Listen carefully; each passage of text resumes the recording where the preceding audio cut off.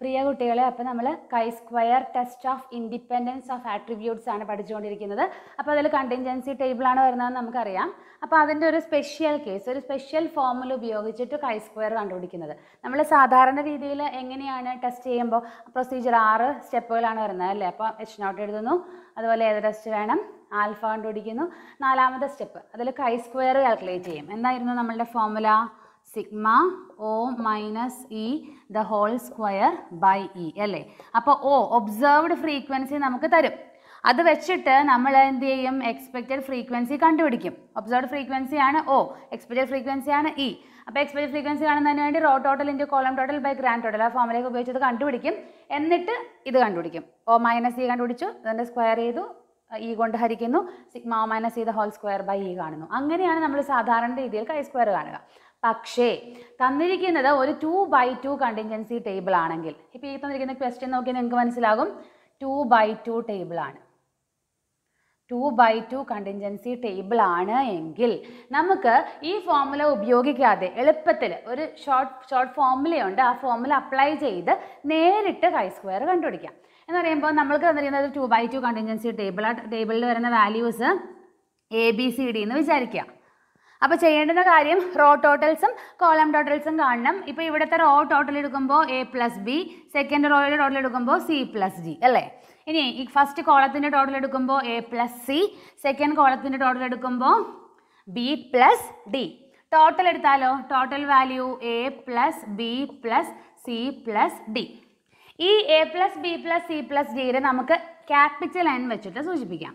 അങ്ങനെയാണ് എങ്കിൽ ഒരു 2/2 കണ്ടിൻജൻസി ടേബിൾ തരുമ്പോൾ chi-square കണ്ടുപിടിക്കുന്നതിന് വേണ്ടിയിട്ട് നമുക്ക് ഈ ഫോമിലേക്ക് പകരം വേറൊരു ഫോമുല ഉപയോഗിക്കാം. ഫോമുല എങ്ങനെയാണ് വരിക? AD minus BC the whole square into N divided by A+B into C+D into A+C into B+D. കാണുമ്പോൾ പേടിക്കണ്ട, റോ ടോട്ടൽസ് കോളം ടോട്ടൽസ് അത് 4 താഴെ എഴുതിയിരിക്കുക.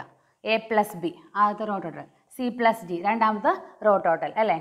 അതുപോലെ തന്നെ A+C first കോളത്തിൻ്റെ total, B+D second കോളത്തിൻ്റെ total. അതാണ് denominator.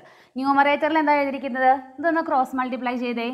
AD minus BC, AD നടുക്ക് minus ആണ്, AD minus BC അത് സ്ക്വയർ ചെയ്യുക into N.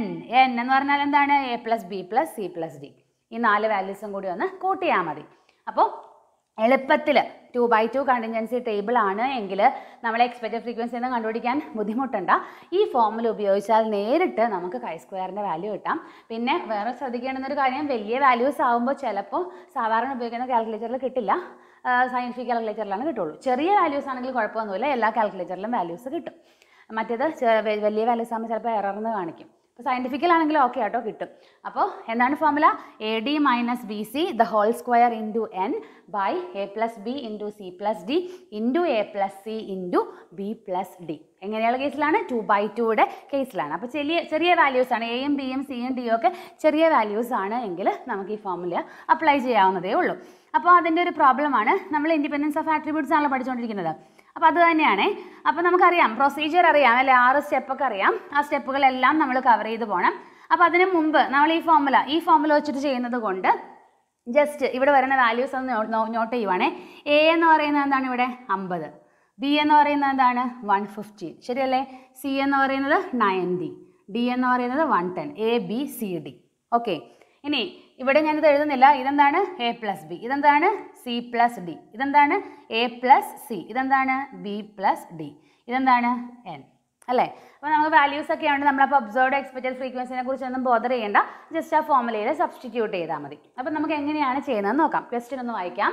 The following table gives data regarding election of candidates to an office. ഒരു ഓഫീസിൽ കാൻഡിഡേറ്റ്സിൻ്റെ എലക്ഷൻ, കുറേ പോസ്റ്റുകളിലേക്കുള്ള election നടത്തുവാണ്.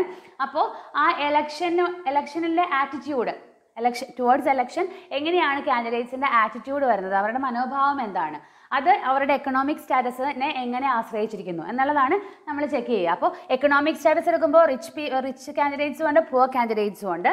അതുപോലെ attitude towards election favourable ആയിട്ടുള്ള ആളുകളുണ്ട്, അൺഫേവറബിൾ ആയിട്ടുള്ള ആളുകളുണ്ട്, നോട്ട് ഫേവറബിൾ ഉണ്ട്. അപ്പോൾ ഫേവറബിൾ കേസുകൾ, നോട്ട് ഫേവറബിൾ കേസുകൾ, അതിൻ്റെ ടോട്ടൽ. അതുപോലെ റിച്ചിൻ്റെ നമ്പർ, പുവറിൻ്റെ നമ്പർ, അതിൻ്റെ ടോട്ടൽ എല്ലാം തന്നിട്ടുണ്ട്. എന്നൊരു question, is attitude towards election influenced by economic status of workers? Influence ചെയ്യുന്നുണ്ടോ, ആശ്രയിക്കുന്നുണ്ടോ, രണ്ടും തമ്മിൽ ബന്ധമുണ്ടോ? ഇൻഫ്ലുവൻസ് ചെയ്യുക എന്ന് പറഞ്ഞാൽ ആശ്രയിക്കുന്നുണ്ടോ എന്ന് പറയുമ്പോൾ ബന്ധമുണ്ടോ?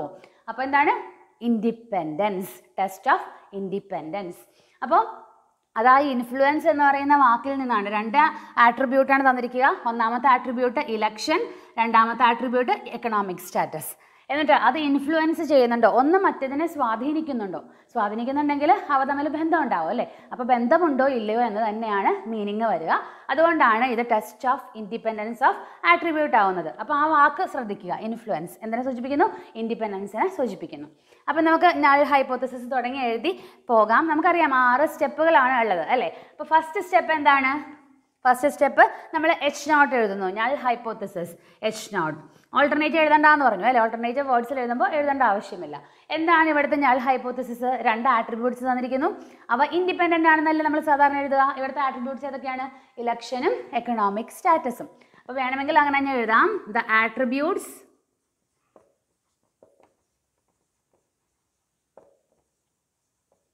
election and economic status are independent. 2 attributes തന്നിരിക്കുന്നു. അവ ഇൻഡിപെൻഡൻ്റ് ആണോ എന്നുള്ളതാണ് നമ്മളുടെ ചോദ്യം. അതാണ് നമുക്ക് ടെസ്റ്റ് ചെയ്യേണ്ടത്. സോ H0 എഴുതി. The 2 attributes R independent. ഇവിടുത്തെ ആട്രിബ്യൂട്ട്സ് ഇലക്ഷനും എക്കണോമിക് സ്റ്റാറ്റസും ആണ്. ഇനി ഓൾട്ടർനേറ്റ് എഴുതേണ്ട ആവശ്യമില്ല. വേർഡ്സിൽ എഴുതുമ്പോൾ എന്തായിരിക്കും alternate? The attributes are not independent എന്നായിരിക്കും. എഴുതേണ്ട, അണ്ടർസ്റ്റുഡ് ആണ്. ഇനി രണ്ടാമത്തെ സ്റ്റെപ്പിൽ നമ്മൾ ഏത് ടെസ്റ്റ് ഇവിടെ അപ്ലൈ ചെയ്യുക? ഇൻഫ്ലുവൻസ് ചെയ്യുന്നു അല്ലെങ്കിൽ ഇൻഡിപെൻഡൻ്റ് എന്ന് കാണുമ്പോൾ തന്നെ നമുക്കറിയാം അതെന്താണ്? കൈ സ്ക്വയർ ടെസ്റ്റ് ആണ്. ഇനി മൂന്നാമത്തെ സ്റ്റെപ്പ് എന്താണ്? ആൽഫ കണ്ടുപിടിക്കുക എന്നുള്ളതാണ് അല്ലേ?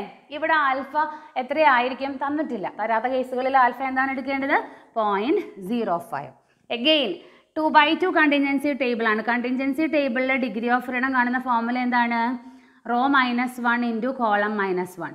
R stands for row, C stands for column. So R -1 into C -1.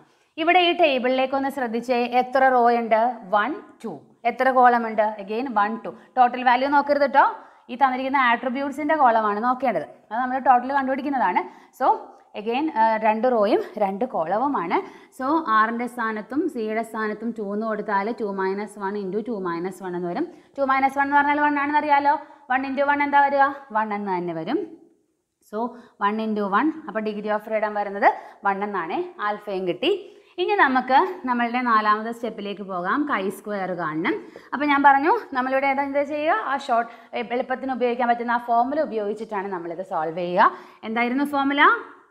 AD minus BC the whole square into n by A plus B into C plus D into A plus C into B plus D.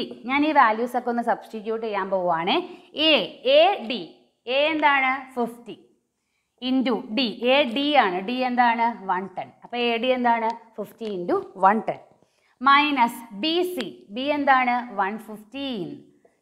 C എന്താണ്? 90. 150 into 90 by A plus B. എയും ബിയും നമുക്കറിയാം 50ഉം 115ഉം കൂട്ടുമ്പോൾ കിട്ടുന്നത് A plus B 205 into C plus D. C is 90, D is 110. C plus D is 200. Again into A plus C. എയും സിയും 50ഉം 90ഉം. So 140.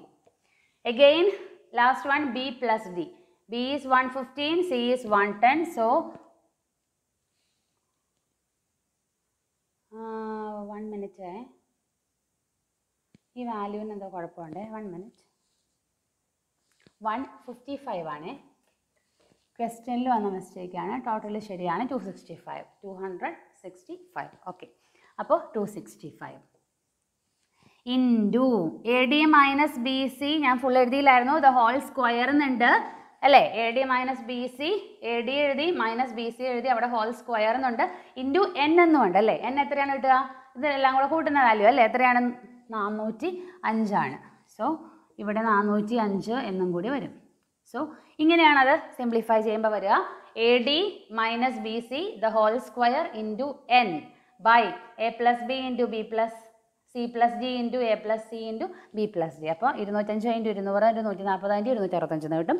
ചെയ്യേണ്ടുന്ന കാര്യം പറയാൻ ഞാൻ സിംപ്ലിഫൈ ചെയ്യുന്നില്ല. 50ഉം 110ഉം കൂടെ ഗുണിക്കുന്നു. അപ്പോൾ നമുക്ക് 5500 കിട്ടിക്കോളും. മൈനസ് അതേപോലെ 115 into 90 ഗുണിക്കുക. ആ കിട്ടുന്ന രണ്ട് വാല്യൂസും കൂടെ കുറയ്ക്കുക. എന്നിട്ട് അതിനെ സ്ക്വയർ ചെയ്യുക. അതിന് 405 കൊണ്ട് ഗുണിക്കുക. അപ്പോൾ ന്യൂമറേറ്ററായി. ഡിനോമിനേറ്ററിൽ ഈ 4 വാല്യൂസും കൂടെ ഗുണിച്ച് വെക്കുക. അവസാനം ന്യൂമറേറ്ററിനെ ഡിനോമിനേറ്റർ കൊണ്ട് ഹരിക്കുക. കിട്ടുന്ന ആൻസർ ഇങ്ങനെയാണ് 19.011 എന്നാണ് കൈ സ്ക്വയറിൻ്റെ വാല്യൂ വരിക. അപ്പോൾ കൈ സ്ക്വയർ എളുപ്പത്തിൽ കണ്ടുപിടിച്ചു. ഫോർമുല ഉപയോഗിച്ചിട്ടാണ് നമ്മൾ കണ്ടുപിടിക്കുന്നത്. AD minus BC the whole square into n by A plus B into C plus D into A plus C into B plus D. തരുന്ന വാല്യൂസിനെ ഓർഡറിൽ ABCD എടുത്താൽ മാത്രം മതി. ബാക്കി ചെയ്യുന്നത് എളുപ്പമാണ്. ഇത്രയും ചെയ്ത് കഴിഞ്ഞാൽ നമുക്ക് 5ാമത്തെ സ്റ്റെപ്പിൽ എന്ത് ചെയ്യാം? ടേബിൾ വാല്യൂ കാണാം. ഈ ടേബിൾ വാല്യൂ കാണുമ്പോൾ എന്തൊക്കെയാണ് നമുക്ക് വേണ്ടത്? Degree of ഫ്രീഡവും level of സിഗ്നിഫിക്കൻസും. അപ്പോൾ ലെവൽ ഓഫ് സിഗ്നിഫിക്കൻസ് 0.05 ആണ്. ഡിഗ്രി ഓഫ് ഫ്രീഡം 1 ആണ്. എന്ത് ചെയ്യണം? കൈ സ്ക്വയറിൻ്റെ ടേബിൾ എടുക്കുക. 0.05 എന്ന് പറയുന്ന ലെവൽ ഓഫ് സിഗ്നിഫിക്കൻസ് വരുന്ന കോളം എടുക്കുക. അതിൽ 1 ഡിഗ്രി ഓഫ് ഫ്രീഡം റോസിലാണ്. അതിൻ്റെ 1ൻ്റെ നേരെ വരുന്ന വാല്യൂ. അപ്പോൾ ആൽഫ വാല്യൂസ് ഇങ്ങോട്ടും ഡിഗ്രി ഓഫ് ഫ്രീഡം താഴത്തേക്കുമാണ് വരിക. അപ്പോൾ 0.05 വരുന്ന റോയിൽ 1 എന്ന് പറയുന്ന റോയുടെ നേരെ വരുന്ന വാല്യൂ ആണ്. ഇവിടെ വരുന്ന വാല്യൂ ആണ് നോക്കേണ്ടത്. നമ്മൾ നോക്കുക 3.841 എന്ന് കിട്ടിക്കോളും. ടേബിൾ വാല്യൂ എന്താണ് കിട്ടുക? 3.841 എന്നാണ് കിട്ടുക. അപ്പോൾ നമ്മൾക്ക് ഫോർമുല വാല്യൂ, ഈ കിട്ടുന്ന വാല്യൂ കാൽക്കുലേറ്റഡ് വാല്യൂ എന്ന് പറയുന്നത് അല്ലേ? കാൽക്കുലേറ്റഡ് വാല്യൂ അഥവാ ഫോർമുല വാല്യൂ എന്ന് പറയുന്നത് അത് കിട്ടിയിരിക്കുന്നത് 19.011. Table value 3.841. ഒന്ന് കമ്പയർ ചെയ്ത് നോക്കിയേ, എന്താണ് മനസ്സിലാവുക?